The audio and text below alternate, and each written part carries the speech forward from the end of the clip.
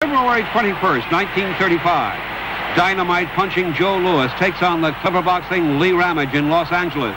Louis is wearing the dark trunks with white stripe. Lee Ramage in the all dark trunks.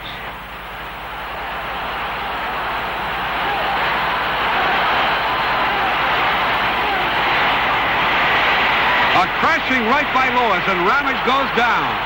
The ring-wise Ramage takes a count of 9.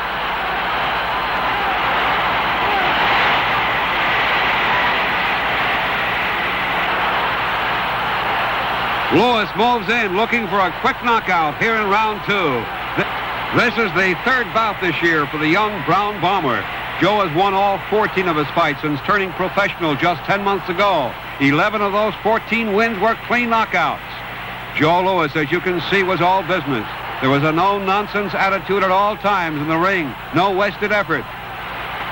A tremendous left hook by Louis, and Ramage goes down. Louis, with a barrage of combinations, settles the issue. It's all over.